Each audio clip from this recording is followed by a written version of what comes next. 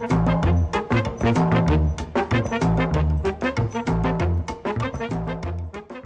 morning, Greg. This is the Dave Ross Show Early Edition. The latest anti-healthcare reform ads say, slow down, it's all going too fast. Slow down, we have to find a plan everybody can agree on. Slow down, we don't want to rush something as important as healthcare reform.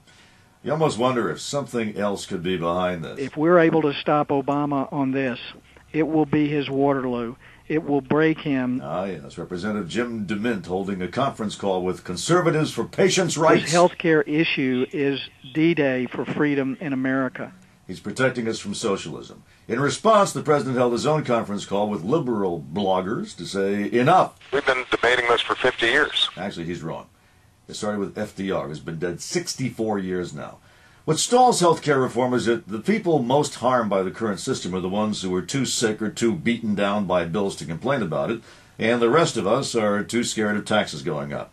And yet those of us who have insurance know that even if our taxes stay the same, our premiums are going up next year, which might as well be a tax increase. So if this fails, and our tax payments to the private sector keep going up, and people keep going bankrupt for having the bad judgment to get, cancer, what happens?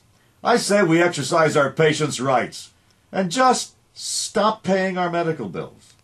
What are they going to do?